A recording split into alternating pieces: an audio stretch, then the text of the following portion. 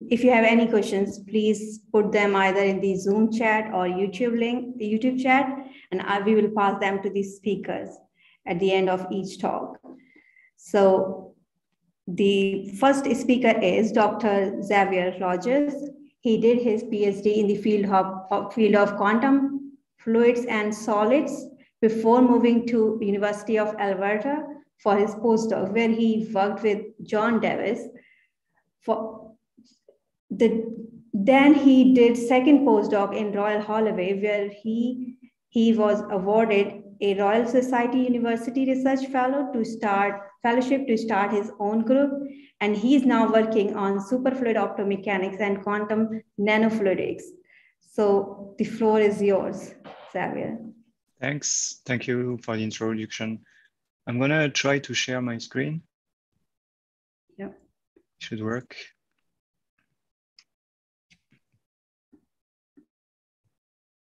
I will take the pointer.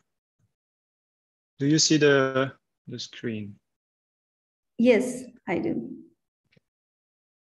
Oops. Okay. So first of all, thanks the organizers for the kind invitation. It is great to present my work at the Unicorn Seminar Series. I really enjoyed this seminar series, actually. So I'm going to talk about this work that we do at Royal Holloway. And if you want more details about this, you can look at this reference. This is my group. So I'm going to start by acknowledge the people working on this. So it's a small group, but a special acknowledgement to Seb, who did a lot of the work I'm going to present today. And we've been recently joined by Sumit, and more people are joining this summer. So that's great. So let's start with superfluid optomechanics. There is the concept of viscosity we are all familiar with. It's the resistance to flow. Here I have a small schematic showing few substances with different viscosities from low to high. So this could be oil, this could be honey, for instance. And on this extreme here, we have the case of superfluid helium-4, which has absolutely zero viscosity. And it's quite peculiar. For instance, if you had a bucket of superfluid here, the superfluid would just simply creep the walls of the container, and this container would empty in a few seconds. The liquid would creep up and fall down here. And that is the result of having absolutely zero viscosity. This phase is exotic. So that's the phase diagram of liquid helium-4. You have liquid, solid, and gas. And you have this new exotic phase here at low pressure and low temperature, which is the superfluid phase. So when you go from the liquid phase to the superfluid phase, you cross a phase transition, second order phase transition, which corresponds to the atoms falling into a macroscopic quantum state. So superfluid phase is a quantum phase of matter. You will have a macroscopically occupied quantum state, similar to Bose-Einstein condensate. And this leads to certain properties for the phase. And first, let's talk about these somehow basic properties. So the sound velocity, the density, and the dielectric constant. These are small, so you have a small sound velocity, a small density, and a dielectric constant close to 1. So it's very transparent. And this makes, from the sound point of view, this makes superfluid helium behaving a bit like air. Now, it has some very unique properties. First of all, it is chemically pure, because when you prepare a superfluid helium sample, you work at low temperature, or below 2 Kelvin. All the other impurities are adsorbed on the walls of your container. So the only impurity you have is helium-3. And in addition, this substance can be purified down to extremely high level. For instance, here the quadrillion level is achievable if you order it from some supplier. The sound velocity is tunable. which is nice for a mechanical element, for instance, in a optomechanical setup. And you can tune the sound velocity with fluid pressure. It has an extremely high thermal conductivity, which is nice for low temperature physics. And very importantly, it has a ultra low acoustic loss and a ultra low dielectric loss, which makes it highly desirable for cavity optomechanics. You also have the presence of quantized vortices, which is quite unique, and you can do interesting physics with this. So these systems has been used in various cavity optomechanical setup. So here I've shown a few examples in the optical domain. So we have the work of the Bowen group with microrotary disk and surface wave resonators. We have Jack Harris with the surface waves at the surface of levitating droplets. And he also work on bulk acoustic wave resonators with liquid helium confined between optical fibers. Now, these systems have different mass. So we go from the picogram to a few microgram. So even though superfluid optomechanics is new, we have already different systems with which span different, like a broad range of masses. Especially if you look at the microwave domain. So in the microwave domain, we have the pioneering work of Keith Schwab here in 2014, where he had a superconducting microwave cavity filled with liquid helium-4 and studying the bulk acoustic waves in helium-4 and how they couple to this superconducting microwave cavity mode. And we have the work of John Davis, more recent. Maybe he's gonna talk about it in his talk. And these systems have effective masses of the order of a few grams.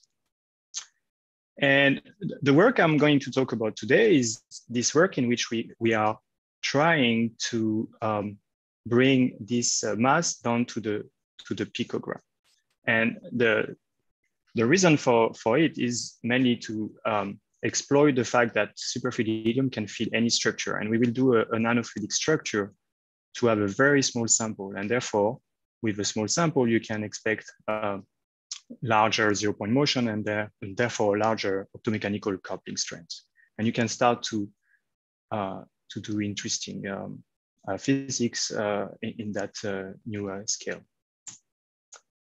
So let's talk about dissipation in superfluid helium-4. So in many applications, you need low mechanical dissipation when dealing with cavity optomechanics. The dissipation comes from different sources. We have the extrinsic sources, intrinsic sources. The intrinsic one can be caused by surface losses, material defect, and so on. The picture is a lot simpler in helium. Helium has been studied for decades, and people have found the main sources of dissipation, especially at low temperature where the situation is a lot simpler. So that is the spectrum of excitations in superfluid helium-4. We have the phonon branch, the maxon, roton, and there at higher energy, you have multi-excitations. So we will work in that low,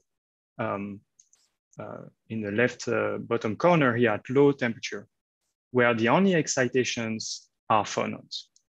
So that is the equation for the phonon branch. It's linear with a small deviation from non-linearity caused by this constant gamma. And you have different regimes. And at low pressure, below 20 bar, gamma is negative. So you have this curve here for the phonon branch. I've just exaggerated it here. And in that regime, the dissipation will be caused by the 3-phonon process. At higher pressure, above 20 bar, the 3-phonon process is forbidden because you need to conserve energy and momentum. And when the curve is like that, you cannot do it with 3-phonon. You need 4 particles. So dissipation is caused by the 4-phonon process. And I'm going to focus on the 3-phonon process because this is the one that has been observed experimentally. The 4-phonon process has not yet been observed in superfluid helium-4 because other sources of dissipation arrive before you can observe it. So here is the equation you have for the acoustic attenuation in caused by the three-phonon process. I want you to look at this part of it. So it's linear in frequency and it's proportional to T to the 4, meaning that at low temperature, the acoustic attenuation really drops very fast. This attenuation comes from the fact that acoustic phonons will be absorbed by thermal phonon in the bath. And this is the mechanism for the three-phonon process. It's also called the Landau process. And this acoustic attenuation has been measured long time ago, and the T to the power 4 dependence has been verified experimentally. Now, there is another regime at higher frequencies, which has not been observed, and that is when H bar omega Q is getting comparable with KBT. And the acoustic phonon then can emit thermal phonons. Now, if you want to make a cavity optomechanical setup, you will have an acoustic resonator for superfluid helium, and you can define a quality factor. And here is a graph that shows the quality factor you would expect if the only source of dissipation was this term, this three-phonon process term, at different temperatures as a function of frequency. And so you see that because the attenuation is linear in frequency, the Q factor becomes independent of frequency. And you have these plateaus at different temperature, and at 10 milli-K, you have this gigantic quality factor of 10 to the power 10 that you would expect at this temperature. And then you have the threshold at high frequency where the Q factor drops because you have the Belayev process I mentioned. This is when the acoustic phonons have energies comparable with KBT. And this gigantic Q factor has not been measured. However, in the Kiss-Schwab experiment I showed you in the introduction, they observe a Q factor of 10 to the power 8. So it seems feasible if you can get rid of the other sources of dissipation. So we've seen the phonon-phonon interaction, the three-phonon process, and the four-phonon process. The four-phonon process would lead to even higher Q factors at 10 to the 15, 17, and so on. It depends on the temperature. But this, as I said, never been observed because it's extremely high. There are other sources of dissipation coming before. There is the phonon to helium-3 impurity interaction. However, you can deal with this by using ultra-pure helium. And there is the container boundaries. But this, once again, can be eliminated if you have very smooth surfaces. So the source of dissipation here will be the scattering of your phonons on the roughness of the walls. So if you have low roughness, then the effective mean-free path can be increased. So that can also be reduced using a very smooth surface. So let's talk about the container I'm planning to use for this superfluid acoustic resonator. This container is basically a tiny box. It's a box that you make using nanofluidics. And nanofluidics uses standard nanofabrication techniques, lithography and etching and so on. Here are a few examples of nanofluidic geometries that have been made at U of A or at Cornell in collaboration with Royal Holloway. Here is a glass substrate. So the way we make these is relatively simple. We have one substrate, we do a lithography step to etch a certain geometry. In that case, we have a cylindrical cavity and two channels, rectangular channels.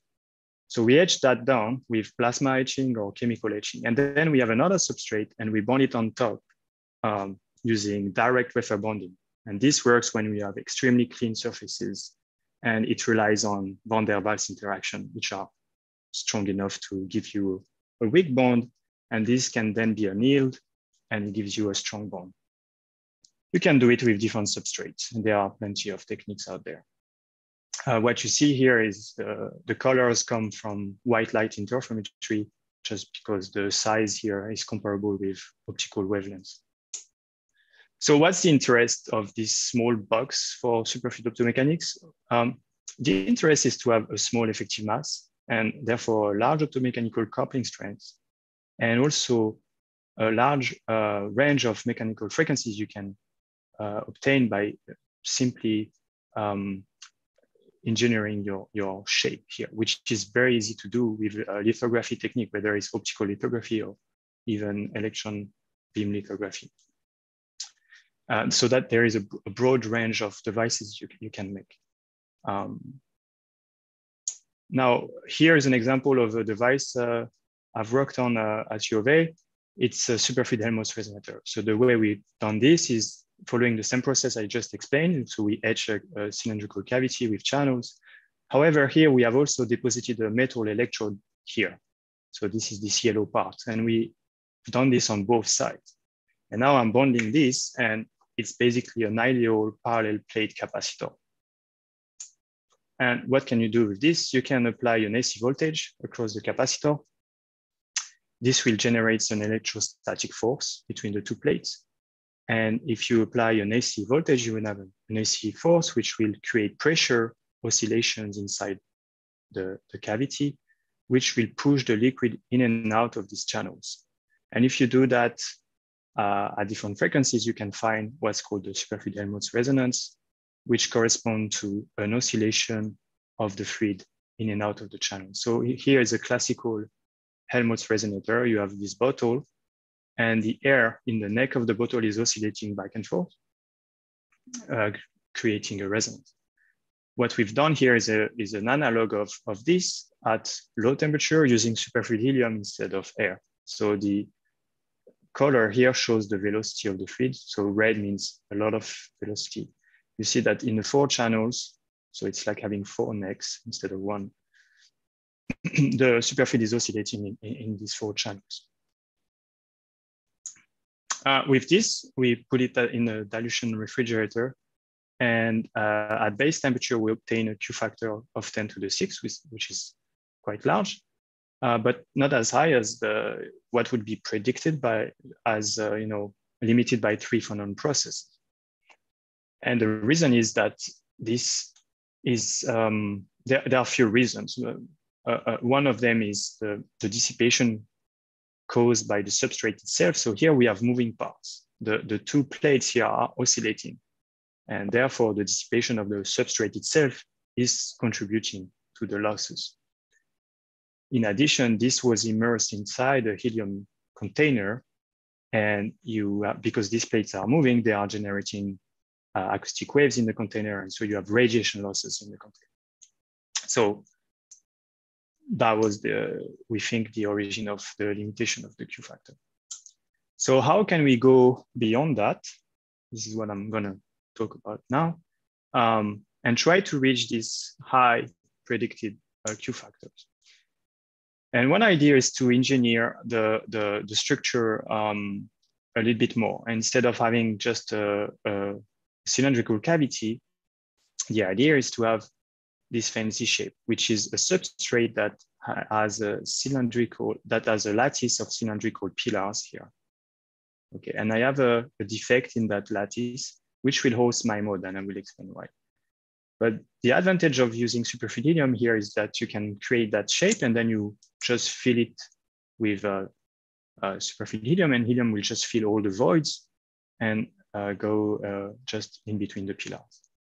And because you have this periodic structure, it will strongly affect the propagation of acoustic modes inside the fluid. I didn't mention it, but you have another substrate on the top here, which is not shown. And so the fluid is confined between these 2 substrates. And in addition, you have all these pillars in the 2D plane. And because you have a large acoustic impedance mismatch between superfluid helium and any other solid material, the interface between the solid and the liquid act like a perfect mirror. So you have a very high reflectivity of phonons. So it's a perfect mirror for acoustic phonons. And because of that, it forms some sort of phononic crystal.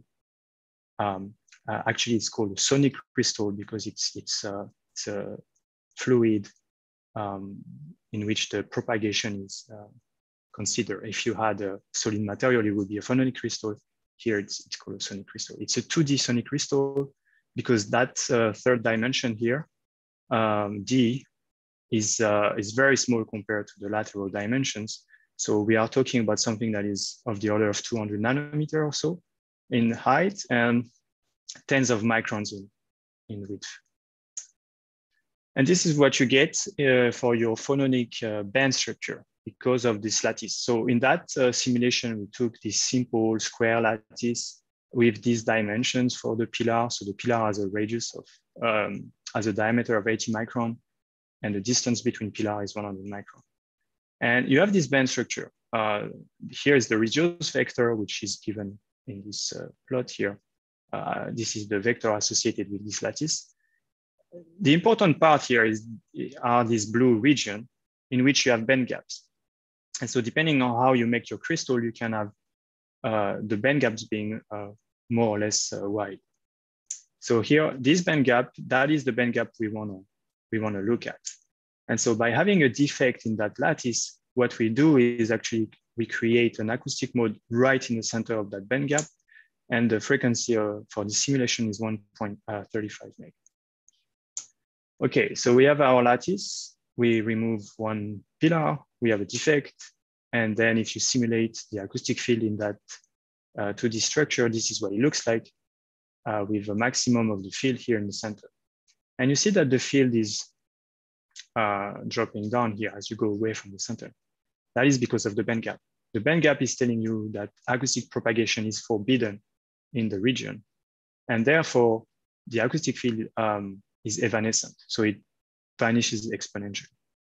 So it's basically confining all your acoustic field inside that, that defect. And this is the mode that we want to study. Okay, so what are the expected losses in that structure? We expect a bit of radiation losses from the fact that our crystal is not infinite. So it's not a perfect band gap. We have to give a certain size, and you can calculate how much loss you get depending on the number of pillars you have. And our simulations indicate that if you make the crystal large enough, like of the order of 10 by 10 unit cells, that's large enough to reduce the losses significantly, such as you will have less losses than what the three-phone process is giving. Sorry to interrupt, Xavier. Yeah. Can you please wrap up within 3-4 minutes? Yeah, okay, thanks. So there is another source of loss that is coming from the fact that the substrate is actually contributing to the mode as well. So you see that purple region here, it's a strain inside the substrate. Of course, ideally you would like to avoid it. And you see that we've done, we have engineered this structure such as we don't have really an acoustic propagation. So we don't have an acoustic field propagating inside the structure. That is because of the size of the structure and so on. What we have is just a small strain inside the structure, but this deformation contributes to the mode, and therefore losses in the substrate are important. And the result of our simulation indicate that as long as you are using this type of material, silicon, quartz, or sapphire, you are fine. The reduction of the Q factor coming from the substrate itself is minimal, and it's given here as a percentage with this constant here. So that's just what these simulations are telling us. So here is the system we have in mind. So it's a 3D microwave box, okay? We have pin couplers, the standard technique to couple microwave field in and out. And we have our nanofluidic chip inside. We have antennas here. This is the black rectangle on this side and another antenna on the other side. And these antennas enable us to couple the 3D microwave field and route it inside this, this nanofluidic chip. And what we have inside the chip is the following. So this is an SEM image of one of our chip. we have you recognize here this dark disk, they are the pillars. And in the center, you have this sort of square shape. It's our bottom electrode. So the electrode will be localized at the center of our point defect where we have the acoustic mode. We will have another electrode on the top. This forms our capacitor. And our capacitor is part of that resonator. So what happens inside the capacitor will basically be measured as a frequency shift of our microwave resonance. This is a simulation of the electric field in that geometry for one of our devices. Okay, so that's it for the proposal, so to speak. And now I'm going to really briefly talk about our preliminary result. So we started in the group with an old fridge that we have. It's an Oxford instrument from the 80s. We refurbished it. Special acknowledgement to Seb, who did a lot of work on this. So we've got our fridge. We installed some microwave lines. So pretty standard with attenuation on one side and amplification on the other. We have one of our experiments here on the mixing chamber of our fridge. And we spent some time working on the couplers, what should be the ideal couplers for microwave to couple the microwaves in and out of the cell. The challenge here is to have like hermetic couplers because superfluid helium is a very fancy substance which can create superfluid leak very easily. So you want very hermetic, an hermetic system, which does not really exist for microwaves. So we had to engineer a special things here. Okay, we've started to measure the microwave mode. We have observed different modes, and we can identify the mode in which we are interested in. And this mode at 4.2 gigs was exactly the mode that we have measured in the simulation and measured experimentally. So we know it's the right mode. We have not found yet the coupling to the mechanical mode, and we are working hard on it. Okay, I'm going to skip this. This is my conclusion. I'll let you read it, and I will thank you for your attention. Thanks very much, Xavier, for a very nice and clear talk. I think we already have a question in the chat. It's from Priya Sharma. What sets the length scale for decay of this mid-gap mode as you move away from the defect? That's a very good question. I'm trying to close anyway, I'm going to go back.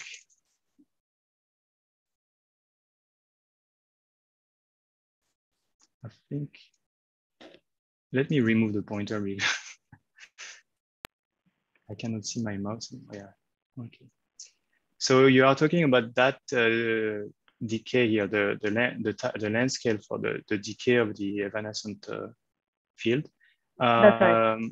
Yeah, that's right. So basically, you see, you have a unit cell of the order of 100 microns. So that's the distance between pillar, and you have the diameter of pillar. So if you make that difference smaller, so if that distance between these two disks here is made smaller, then you get a smaller length scale. So that's one element of it. So this is completely independent of the material properties of helium. I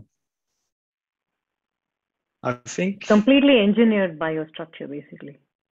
Yes, and also probably the sound velocity.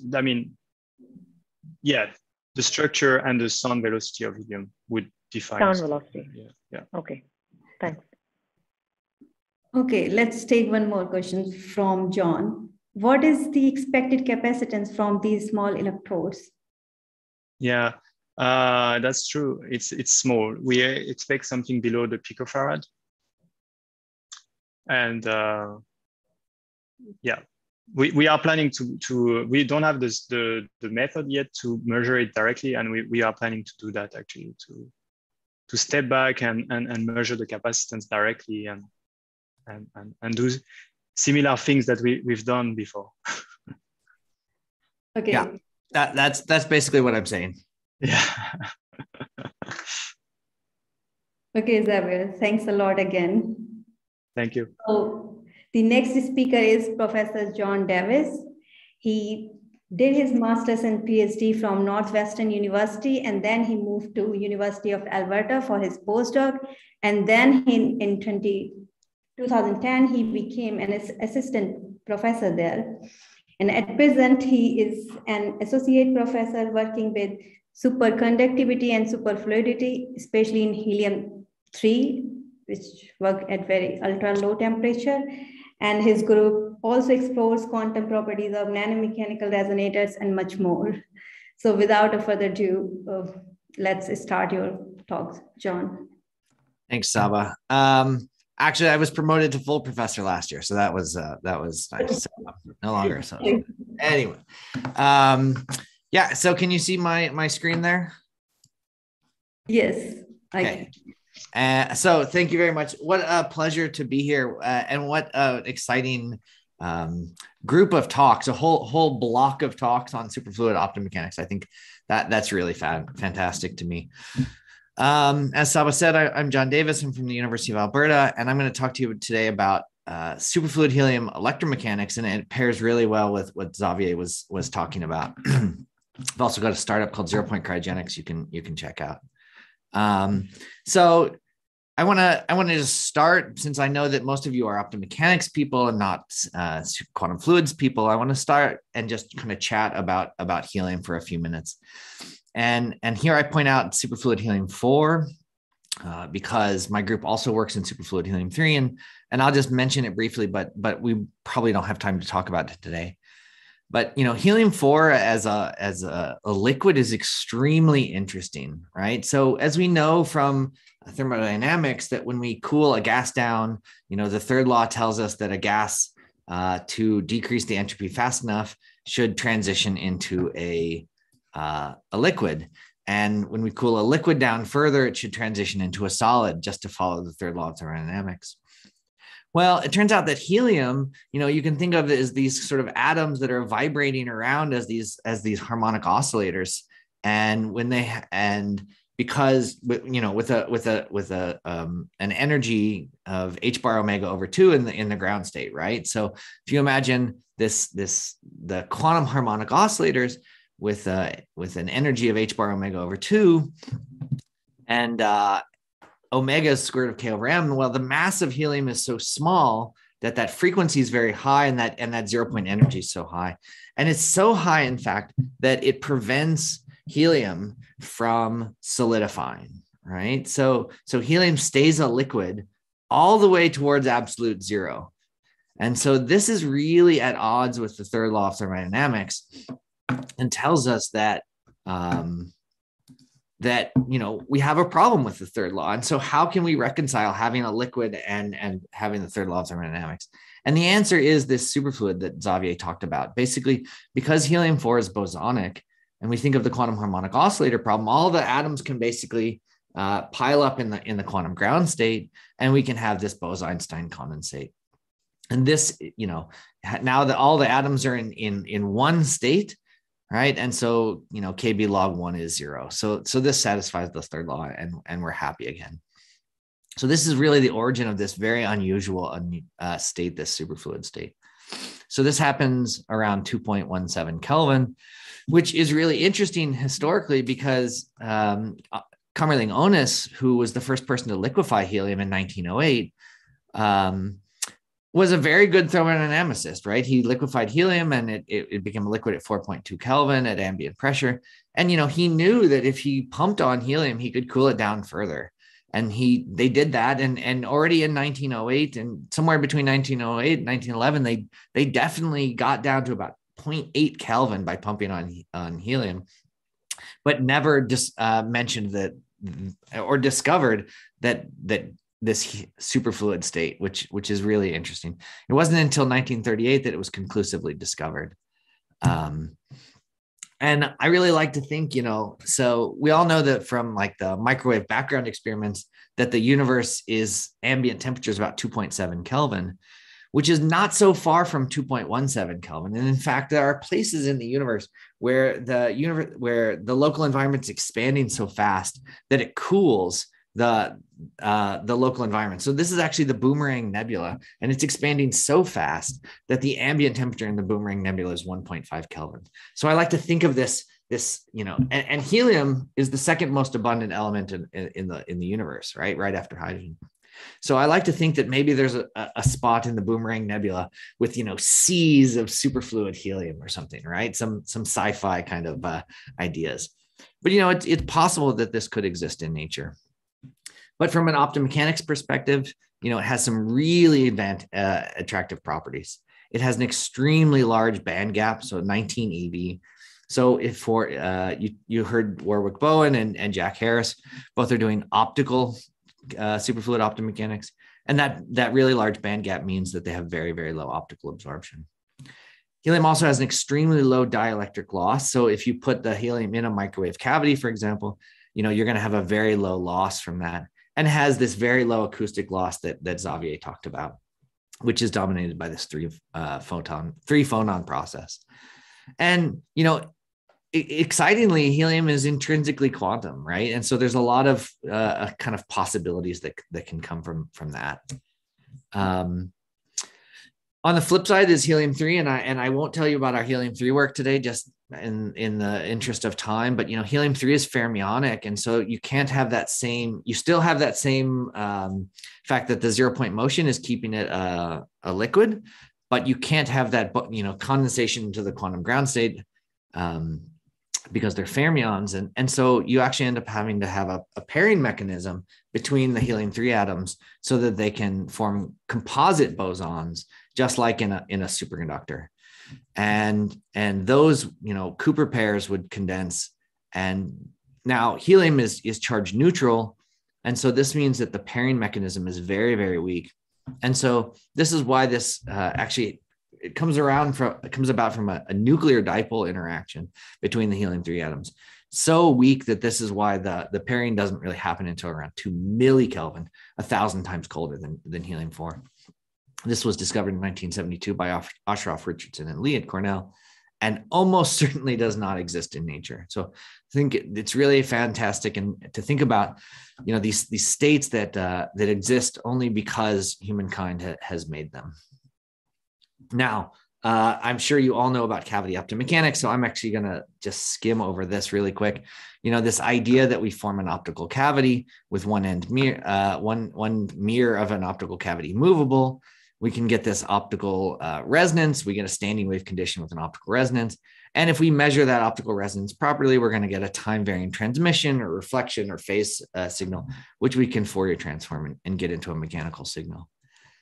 In optomechanics, the standard parameter is called this G, which is how much the cavity frequency shifts per unit length of the motion of the mechanics.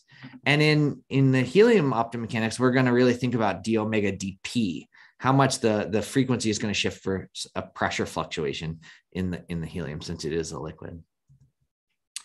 You can do the same thing with cavity optomechanics that you can with cavity electromechanics, and that is building an LC circuit where now you have the capacitor generally mechanically compliant, and so you form in exactly the same physics where you get a standing wave condition, you get an amplitude or a phase, and it's usually very easy to do a homodyne system with electromechanics, so you're usually going to be looking at the phase. So now combining these two was really done first by De Lorenzo and Schwab in 2014 and 2017. These really were the landmark experiments. And so what did they do? This is kind of give us a good spot. So they took a three-dimensional microwave cavity made out of niobium with this high Q microwave resonance, and they filled it with helium. And the helium is going to have these breathing modes, so these mechanical breathing modes. And so the question is now, how do these mechanical breathing modes couple to that microwave cavity to get a cavity electromechanical system? So we don't have the walls of the 3D microwave cavity moving. So it's not this. It's in fact imagining a dielectric moving in and out of this capacitor that is what happens. And so if you move a dielectric in a capacitor, you get the same kind of frequency shift. And so this is your electromechanical coupling to helium. Now, one thing is that the dielectric constant, as Xavier pointed out, is 1.056. So that's very small. So this dielectric moving in the helium is going to cause a very small frequency shift. So basically what we're going to have is a pressure fluctuation, which is going to move into some local areas of this microwave resonator, so into some local electric field. So the pressure fluctations are going to change the dielectric constant locally, which is going to change the microwave resonance. And so already in 2017, they realized with the help of Swati Singh, who's at University of Delaware, that sort of the one beautiful application of this system would be to look for gravitational waves. And so I'm going to start by telling you a little bit about this gravitational wave antenna. As we all know, LIGO is this laser gravitational interferometer, which uses exactly a cavity optomechanical system with light bouncing back and forth between these arms.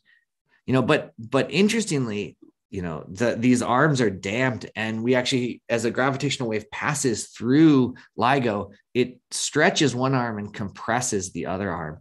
And it's really this differential signal that is detected by the photodetector. And that's because these gravitational waves are quadrupolar in nature. They stretch space-time in one way and compress it in the other.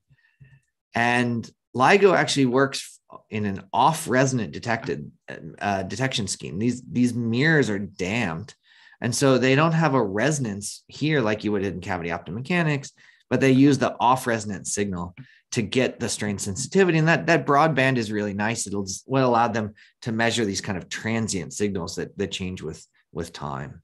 And this was the first discovery in 2016. So that's not the only kind of detector you can have for gravitational waves. Early competitors for the laser interferometers were these solid systems called Weber bar antenna. And these really were massive blocks of aluminum, which now have a really high Q. And you can imagine a gravitational wave coming in and exciting some mechanical mode in this bar. And so this has actually been implemented. This is a gravitational wave detector called Auriga. And you can see this is a massive system, right? This cryostat, so is used to cool this aluminum bar, and it sits in there. And you can just see the scale of this thing is just absolutely gigantic. And so they have this same kind of suspension system. And I'll come back to this in just a second. So our idea was to take this idea of making a Weber bar, right, out of superfluid helium that De Lorenzo and Schwab talked about, but now just make a few advances to make it more sensitive to gravitational waves. And in particular, just like we have with LIGO, we wanted to make this sort of cross-shaped geometry, and that's so that you can have really this sensitivity to quadrupolar gravitational waves. So if we look just at the general equation for the force sensitivity of a mechanical resonator, you want to go to very low temperatures because you want to decrease your force noise, your thermal force noise. You want to go to very low temperature, and you want to have a very high mechanical Q. And so helium is really well suited to this. It's easy to cool down, and it can have this very high Q that Xavier was talking about. If you equate that force sensitivity to the force from a gravitational wave, you can get a strain sensitivity. And you realize that to minimize your strain sensitivity, you also want this cross-sectional area to be as large as possible. That is, you want to design your system so that it looks like the gravitational wave that's coming in. And so that's why you want this quadrupolar nature. And so we built this cross-shaped geometry, and you can see there's a variety of different mechanical modes, but these are the two that we're going to be really interested in. This 1 - 1, you can see the pressure goes to a maximum here and goes to like kind of positive here and negative here. And this is exactly the kind of thing that's going to couple to a gravitational wave that's coming into the plane here. And so we built this mode, and actually it's kind of nice, whenever you have mechanics, you want to see if you can figure out, you have a lot of mechanical modes. How do you figure out which one it is? Well, actually nicely, we can put some piezos on the side of this and excite them, and we can really sort out which mode is which. And I'm not going to tell you too much about that, but you can see one difficulty in these systems is because they're low frequency, sort of kilohertz, and they're high Q. These are Q of about 1 million. you can see that the time constant is really long, hundreds and hundreds of seconds. So these are difficult measurements to do because of that long time constant. But, it's good for our sensitivity. Just to show you briefly that, we really did do a good job. These cross-shaped geometry are good for detecting gravitational waves. And there's two, this 1 - 1 and the 2 - 2 are both well adapted to search for gravitational waves. So our effective masses are on the scale of grams, and our areas are on the scale of square centimeters. Now, the other advance we made over the De Lorenzo and Schwab experiment was, instead of coupling directly to the dielectric constant, because it was so small, what we wanted to do is really put in an amplifier. And so now what happens when the helium fluctuates, we had a pressure fluctuation. We have this thin membrane, and the pressure actually pushes on that membrane. And we have a separate microwave cavity, which is attached here. And this is a kind of a funny microwave cavity. Sorry, this image is upside down with respect to this one. You have this little stub, which is called a reentrant microwave cavity. And so this is that stub, and this is where the electric field exists. And you can see it really exists very much between the membrane and the stub. So if the membrane is displaced, we're essentially changing the capacitance of our system, and we make a big change in the microwave resonance of this system. So it really is an amplifier of the pressure fluctuations pushing on this membrane. So this is a superconducting membrane that's only about 100 microns thick. So it pushes that, and it pushes that towards it deforms the 3D microwave cavity. Turns out, when we go back into the literature and look, that's actually exactly how Auriga does their detection. So they have this big mechanical resonator, and they have another mechanical resonator here, which couples the energy into this is their kind of reentrant stub 3D microwave cavity. We didn't know this at the time, but it's kind of gratifying to go back and look at that. We did something as well engineered as theirs is. Okay, not quite as well engineered as theirs is, but that same sort of principle.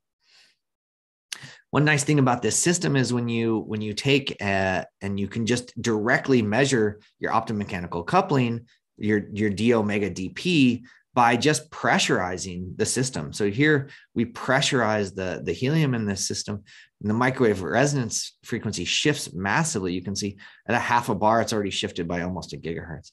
So our d omega dp is 1.8 gigahertz per bar, which is 3 orders of magnitude larger than the De Lorenzo and Schwab experiment, which is what allowed us to measure the thermomechanical fluctuations of not the 0 point fluctuations, the thermomechanical undriven fluctuations of these mechanical resonances.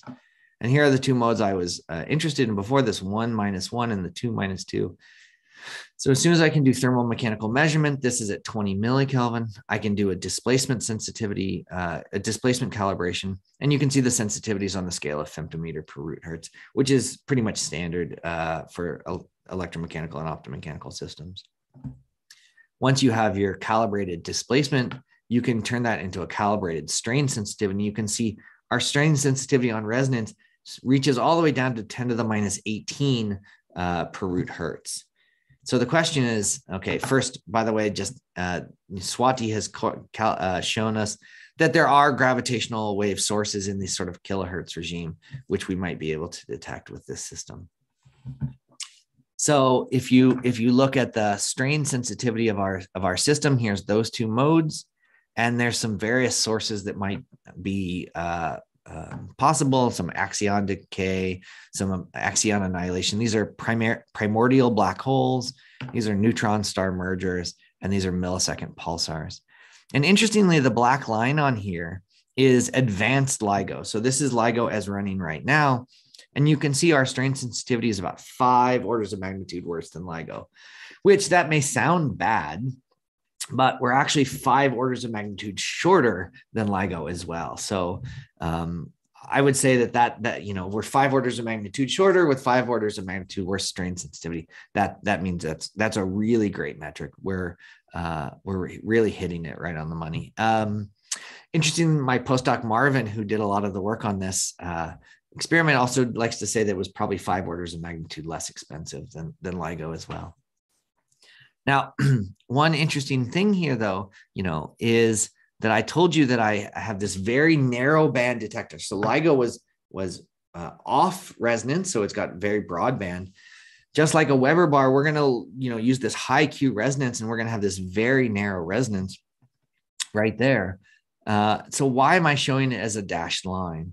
Well, this is really the killer feature of a superfluid Weber bar, which is by tuning the pressure, I can tune the speed of sound, right? The speed of sound in helium is dependent on the pressure. And so I can tune the speed, the pressure, tuning the speed of sound and changing the resonant frequency of the system. And so I really have a tunable gravitation, high Q, narrow band gravitational wave detector. And that's really a cool thing, because you can imagine I have some source. I could, for example, lock to that source and correct for any shifts in the frequency from, for example, the Earth's rotation or something like this, Doppler shifts. So I could also imagine doing a frequency sweep and looking for sources by doing a frequency sweep, by doing a pressure sweep. So I think this is the real advantage and why this is a really interesting system for gravitational wave detection. Okay, although we're not going to beat LIGO, there are some interesting things you could imagine doing. So again, this frequency tunability is the key system. We have low acoustic loss and low dielectric loss, which are a big bonus. There are clearly ways to improve this. We can get bigger, but I think that's, we could imagine LIGO size superfluid detectors. I think that's not going to happen. Instead, you can imagine making arrays of these detectors. And I think that's really where the interest will lie in the future, is making arrays of these systems and maybe even steering and pointing it at particular sources. I actually think that the future isn't in gravitational waves, it's in dark matter detector. And that's where my student Marvin is taking this work now. Okay, so I know I'm supposed to stick to around 30 or 35 minutes. So that was, okay, I got a lot of other things to talk about. So I'm just going to try to skim through some of these. So Xavier told us all about now taking these kind of 3D electromechanical, superfluid electromechanical systems and moving it down to 2D. So this work was really pioneered by Xavier when he was in my group in 2015, and then followed up by Fabien Souris, who was the next postdoc after Xavier. So these systems where we really, now move from 3D to 2D by going to the nanofab and making these devices either out of glass or out of quartz, putting the electrodes inside of them. And now we have a system where the helium is going to be confined inside of this system, confined between two electrodes, right? This dielectric in the capacitor kind of approach. Again, Xavier told us, but just to remind you, what we're going to do is we're going to have these electrodes in the system. When you put a small voltage across that, actually, because this gap is so small, sort of hundreds of nanometer scale, we're going to get a really large electrostatic force, which is going to push these plates together. And if there's helium on the inside and outside of this device, we're going to actually squeeze some helium out of the channel. So as the helium goes squeezing out of the channel, we actually have now this kind of plug, which if we did this AC, we could kind of move back and forth. And so now what we really have is a mass spring system where the helium is in the channel is our mass, and the spring constant of the plate and the helium is our restoring force. And that's exactly like this. You blow across the top of a beer bottle and you get that whistle, right? That woo. Or you roll down one window of your car and you get that thumping. That's also a Helmholtz resonator, where you have a mass spring system where the mass is the fluid in the channel and the spring constant is from the compressibility of the beer. So this is a really excellent system because in fact, if you get to this sort of hundreds of nanometer scale, the normal fluid is viscously clamped. And so now you only have the superfluid moving back and forth in the channel. And so now you get a system, a mass on a spring system that's really a direct detection of the superfluid fraction or the superfluid density.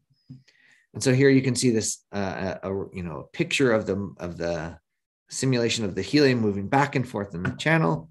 and that the frequency of that mode is just proportional to the superfluid density. There's a lot of advantages to a system like that. I'm going to skip through that.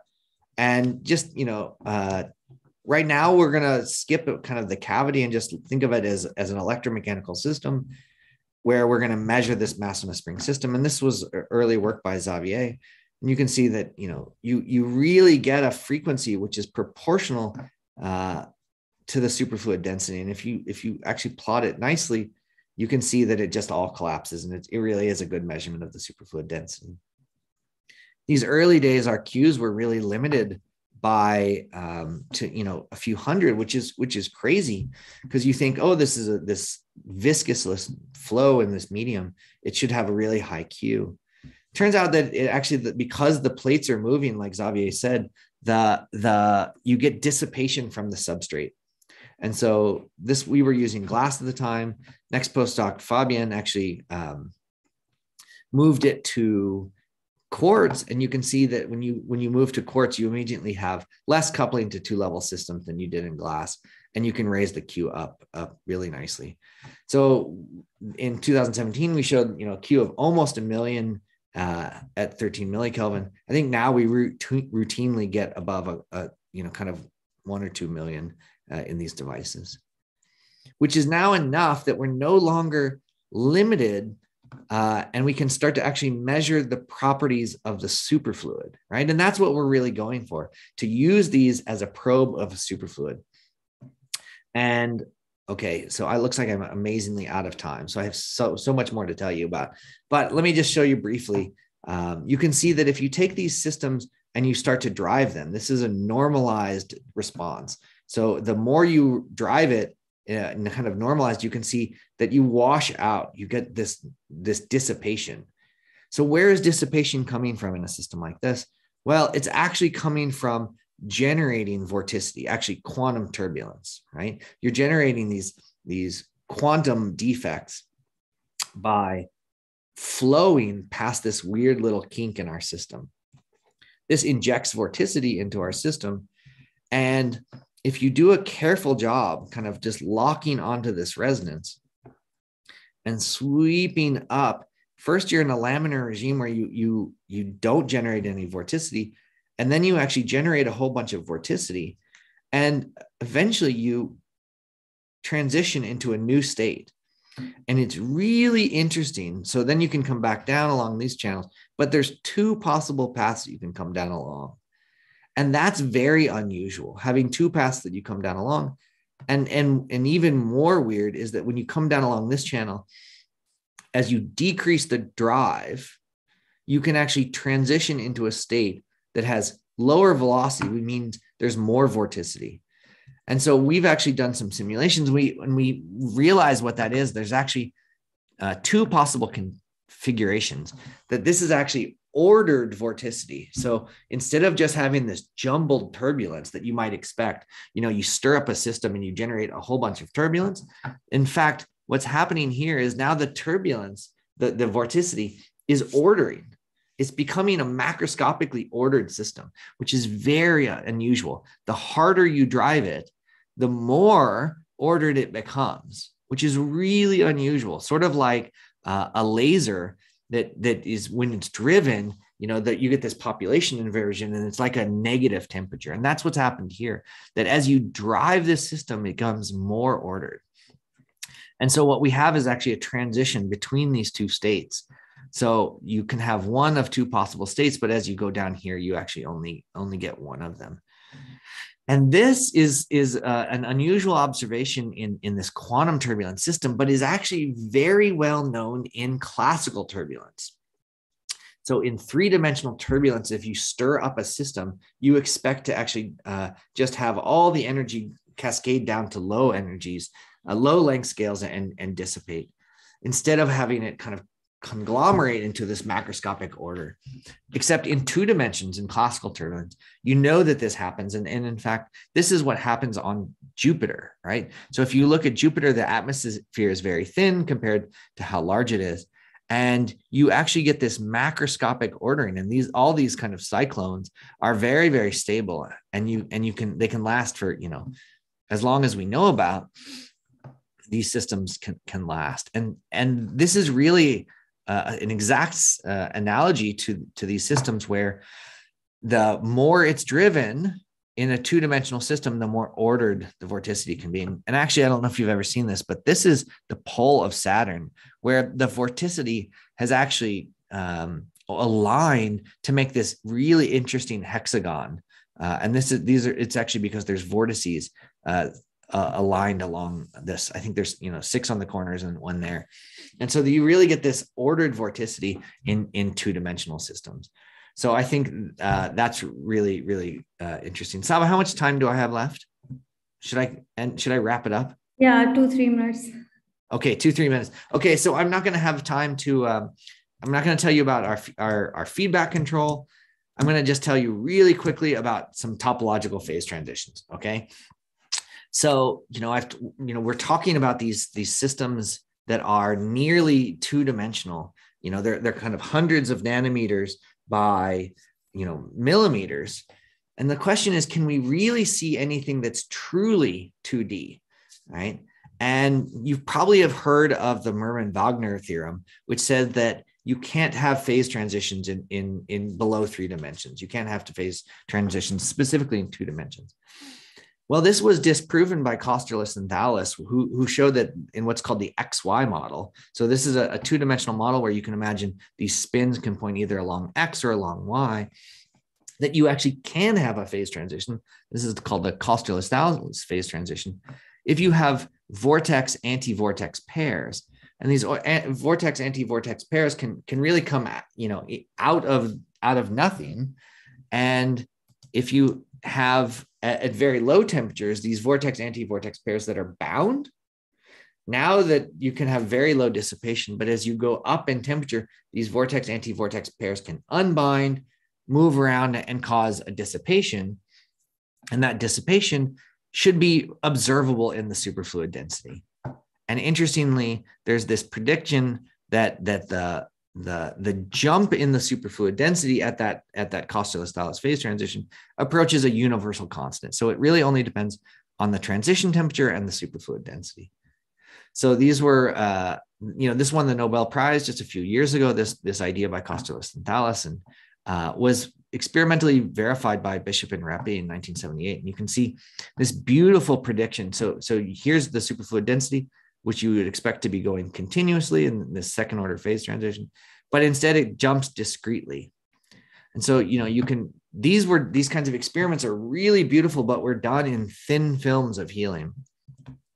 And so now we have a brand new Helmholtz geometry, which allows us for the first time to measure these kind of Kosterlitz-Thales phase transitions in a confined system. Now with this, so I don't have time to tell you, but basically we have two of these devices with the helium moving just in back and forth in this little confined channel, now where the confinement is only on the scale of 25 or 50 nanometers.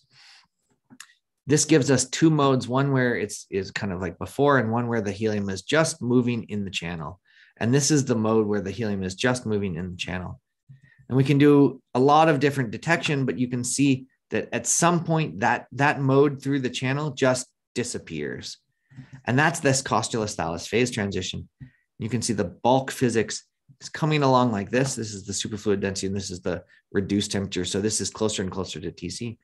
And you can get this just sudden extinction of the superfluid from exactly this Kosterlitz-Thales jump. And so we've seen this Kosterlitz-Thales physics in this kind of unusual length scale. So it's a little bit bigger than, it's bigger than these thin films, but smaller than our previous geometry. So we can now see real interesting physics in this system. And, because it's fully confined, we could do something for the first time, which was measure the pressure dependence. Because the super TC depends on the pressure, we can tune the pressure, which should tune the superfluid, the point of the jump of that Kosterlitz-Thales phase transition. Here's the prediction for this. Here's our experiment, and they don't align. So this is something very interesting we observe as a note in this recent preprint that's up on the archive. Okay, so I'm totally out of time. just some takeaways. So I think this microwave detection of acoustic modes in helium is really promising for sensing of gravitational waves, but more so actually dark matter or, some other kind of sensors. Taking this to 2D really allows us to study some really interesting physics in the superfluid helium, including this quantum turbulence, and really excitingly now some of this Koster-Listhalis topological physics. So we're really excited about that stuff, and go have a look at that preprint and take a look. Okay, thank you. Thank my funding agencies. Thank you, Saba, for organizing. Sorry, I'm overly. And really, the credit goes to my group who does all this work, and I really should have mentioned them earlier. Marvin and Vishak did all the gravitational wave work. Emil did all the turbulence. Cameron, she did the Koster-Listhalis work, and Alex does some superfluid helium-3 Helmholtz resonator physics, which I didn't have time to talk about. So thank you very much, Saba, for having me. And sorry, I had so much stuff to talk about. It was really interesting talk. I could talk for another half an hour if everyone wants to stay on. I got a whole nother slide. I'm just kidding. All right. Yeah, it's a lot of work, I can imagine. So we have two questions from the audience. The one is, what did you use to simulate that? Yeah, that's a great question. So if we looked at just the mechanical modes is what you can simulate the mechanical modes, and you can simulate the electromagnetic modes with COMSOL multiphysics. So that's what we do to study the vortices, though. That's a homemade simulation by Emil Varga, who's really an expert in that. So yeah, it's actually really interesting, that COMSOL is what's universally used to study mechanics, but COMSOL doesn't actually appropriately take into account the physics of the helium. So I propose that a project for someone is to make a superfluid module to add on to COMSOL so that you can really study, and take into account the real superfluid physics in a COMSOL multiphysics. So if someone wants to do that, let me know. I'll actually pay for it. That would be really interesting. Okay, thanks. So there is one more question from Xavier. How does pressure affect the KT transition temperature? Yeah, thanks, Xavier. So it's interesting. So you see that the Koster-Listhalis is a universal jump, and it really only depends on TC. Two things, TC and the superfluid density. So these are correlated. So if TC changes, then the superfluid density should change. And that's really where it comes into play. So by changing the pressure, we change TC, and hence should change the size of the Koster-Listhalis jump. And no one has ever looked at that before, right?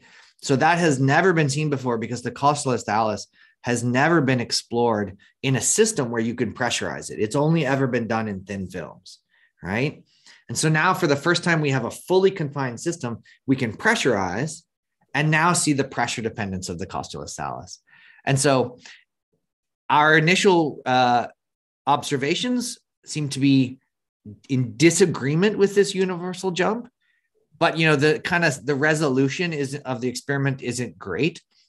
It's actually sort of just noted as a footnote on this paper. That paper is actually about something else. It's about how you can explain these so-called finite size effects with 2D rotons, and you don't need finite size effects when you have these 2D rotons. So just some real, basically my point is that this is a rich playground, superfluid optomechanics. You start to get an extreme sensitivity, a sort of unusual measurement, and the sky's the limit. There's tons of physics left. And that was just helium-4. In helium-3, there's a huge amount of other physics that you can start doing, right? Very interesting, John. So you don't expect any bowing in the KT transition when you pressurize as well, right? Yeah. It's right. immersed. Remember that our devices are hydrostatic, right? So when we pressurize our device, it's equivalently pushing on the outside of our chip and on the inside of our chip, right? So there's no bowing in our devices when we pressurize. Yeah. And that code for vortices, is it public somewhere? Great question. Probably. Maybe not. Eve, if you want, send me an email and I will put you in touch, or you can just email Emil Emil Okay. actually This is question was from Eve. yeah. So Eve, so you But can I also email want me. to have, if I can. What's that? Yeah, I would also like to have a look if I can. Yeah, so you can email me and I can put you in touch with Emil who wrote the code, or you can just write Emil. It's ev@ualberta.ca. And Emil is actually going off this fall to start his own group at in the Czech Republic. So that's very exciting. So he'll be joining you in the European Union there. Yeah, thanks. I'll email you soon. Sorry, I got excited. There's lots of fun stuff to talk about in Superfluid Optomechanics. What a great idea for a session, Saba. Thank you. I'm really interested in, especially in 2D superfluids. It's quite exciting and it's not been explored yet. So. Yeah, that's exactly right. And of course, I'm always looking for new postdocs. So if you're want to head on over, this is a good time to do it. We're no one's in lockdown anymore, so you can travel. Come join my group. Yeah. So, do we have any more questions? I think no, that's all. So thanks again for a very exciting talk, and I learned a lot. Thanks, Xavier, for headlining. It was great introduction. Great. It's great to see this kind of work that you started has its legs of its own, and it's really beautiful. I wish you the best of luck. Hope to see that mechanic soon. Yeah, definitely. Thanks, John. Thanks for your talk. Thanks. Bye all. Bye. Bye.